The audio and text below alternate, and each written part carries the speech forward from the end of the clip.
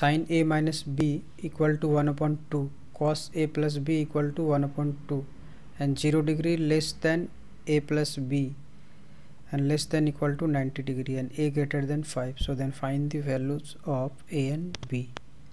तो इस क्वेश्चन में साइन a माइनस बी की जो वैल्यू है वो दी हुई है, वो 1 अपॉन 2 है, and cos a plus B equal to 1 upon 2.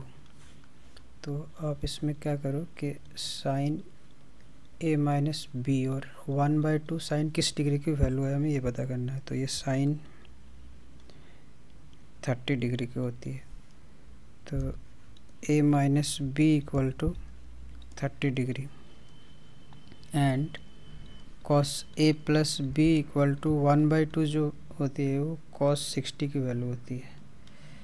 So a plus B equal to 60 degree.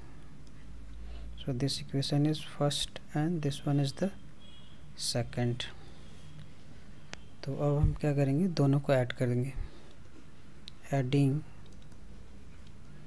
equation 1 and 2, so we get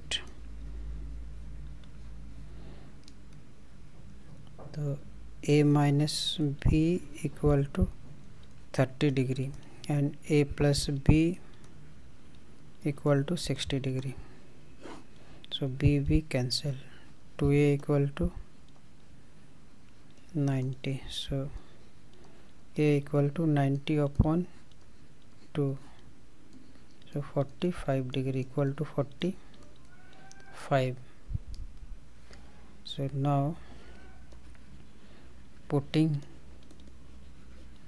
a equal to 45 degree in equation second equation क्या है, a plus B equal to 60 degree और a की value 45 degree plus b equal to 60. So b equal to 60 minus 45 degree, so is equal to 15 degree. So hence a equal to 45 degree and b equal to 15 degree. So which is the required answer?